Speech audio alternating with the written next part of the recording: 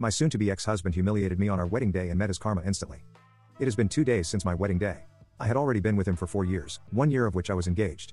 It all started a few months earlier when I noticed my husband, Jake, watching prank videos. Among other things, these videos showed embarrassing photos of the bride being played on a projector in front of the whole room or the bride's face being smashed into the cake. I told him straight away that I didn't want anything like that at our wedding. He just laughed and said that he wasn't planning anything like that. I thought that was the end of it, but I kept catching him making strange arrangements with his friends. He suddenly wanted to choose the wedding photographer and the cake. I thought nothing of it and was just glad that he was helping me with the wedding preparations. Nevertheless, I reminded him the day before that if he did something like that, I would break up with him immediately.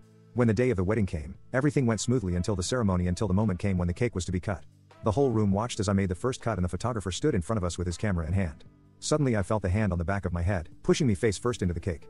Not only my makeup but the whole wedding dress was ruined and the whole room laughed my husband the loudest at that moment. The photographer took the photo and Jake said that this was now our wedding photo. I turned around, slapped him in the face, and ran out of the room in tears. Thank God karma didn't take long to arrive and came in the form of his own brother. I ran to the toilet and started crying when I suddenly heard loud shouting from the hall. It was his brother Frank. I could barely understand what he was saying, and when I left the toilet he was waiting for me. He told me that Jake had something to tell me. Jake was shaking and apologized without looking me in the eye.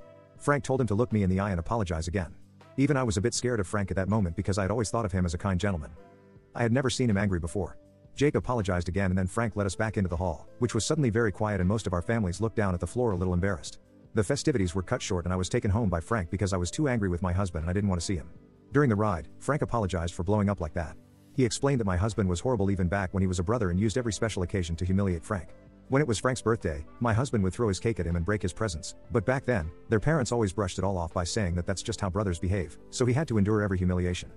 But when he saw my husband bury my face in the cake, he was fed up because he realized that my husband was just a bad person who got his satisfaction from humiliating others. I asked Frank if he thought it would be an exaggeration if I separated from my husband and he said no because according to him, I deserved better and he didn't care how his brother felt about it because he had brought it on himself. Then he told me that if I needed help collecting my things, he would help me and gave me his number. I decided to separate from him and file for divorce and inform Jake and my family about it. Jake just told me not to do that because it was just a harmless prank. I was banned by both his family and mine that it would be ridiculous to end our marriage over this, but I see it differently.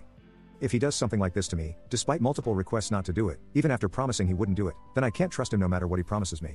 I have to assume that the opposite can and will happen and that he doesn't care at all how I feel about his decisions. This situation can be projected onto so many much worse situations where it would be important for me to be able to trust him. His brother seems to be the only one who supports me now, and I will go through with a divorce. Call me humorless, call me what you want, but I have given my reasons.